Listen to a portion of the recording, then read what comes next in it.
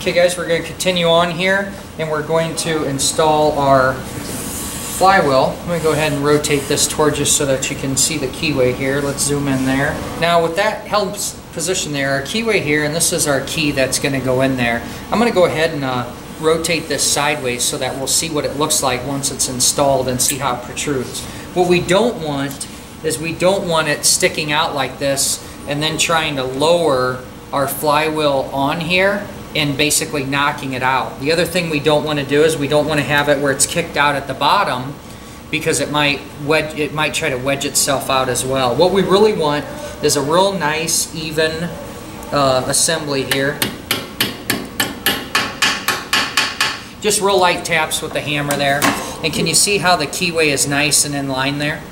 Okay, the other thing per our service manual is we want this really good and dry. We don't want any grease on here at all. Take some contact cleaner or carburetor cleaner. The other thing on the flywheel itself, if you can see in here, is we want to make sure that the taper on this is really dry as well. We do not want any grease on there. Okay, so now we just take this and be intentional.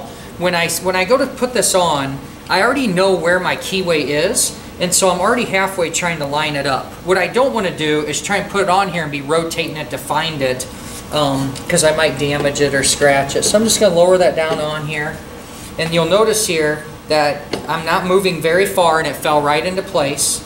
And now when I rotate it, it's rotating the whole crankshaft because the key is caught. Does that make sense?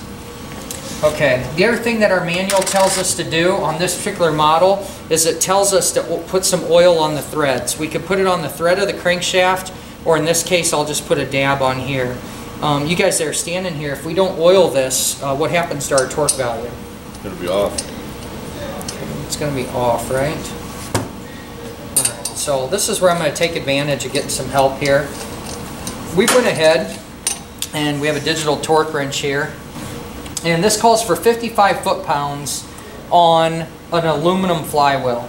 So since this is a single fastener deal and it doesn't tell me to do it multiple steps, but for practice, we're going to go ahead and cut that down in about half. And we'll just say we're going to do 30. And the nice thing about cutting torque in half is it takes a little more time, I understand that, but it allows us to just feel things as they come together and not that they're going to be stripped. So let's go ahead and wrap around there. Look, understood. Thank you. So what Art was noticing here, since I'm going to be turning this way,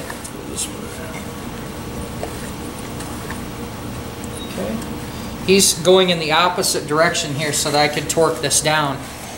He was making caution that the belt didn't actually go around the studs or catch something that it shouldn't. So I'm going to go ahead here. I'm high enough above. I'm a big fan of extensions, and I'm above everything, so I'm not worried about it. So I'm going to go ahead here.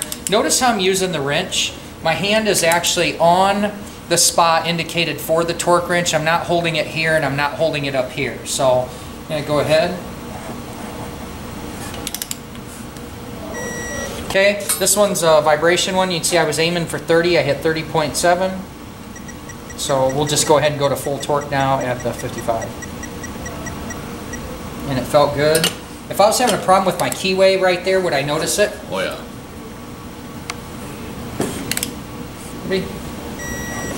There we go.